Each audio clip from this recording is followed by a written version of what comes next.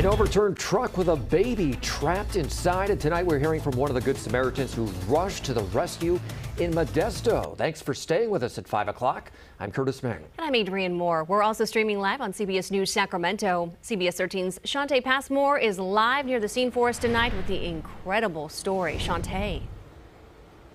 You know, we have not received an update on the victims' conditions today, but at last check, police say they were taken to a hospital with minor injuries. The hit-and-run collision happened Saturday, yet you can still see remnants of it. There are shards of glass and, of course, this sand right here used to clean up the fuel.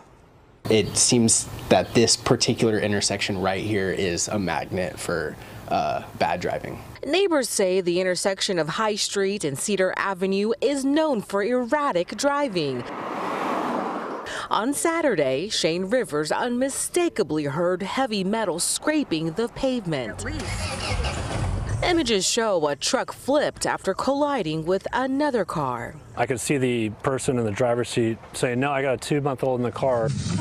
Stunning video shows Good Samaritans working to get the baby out. It was just people kind of scanning and, assessing the risk and what they could do to make sure that everybody was safe. Modesto police say the driver of a Lincoln sedan sped before blowing through a stop sign and hitting the truck. Rivers tells CBS 13 he's seen multiple wrecks at the intersection.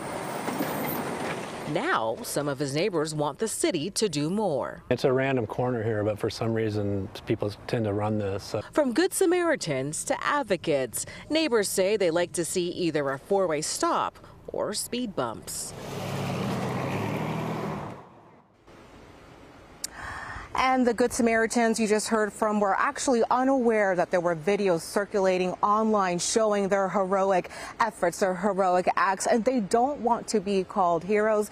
Meanwhile, the city says there is a program addressed to tackle traffic safety concerns in neighborhoods, but it's unclear right now at this moment if this intersection is on their radar.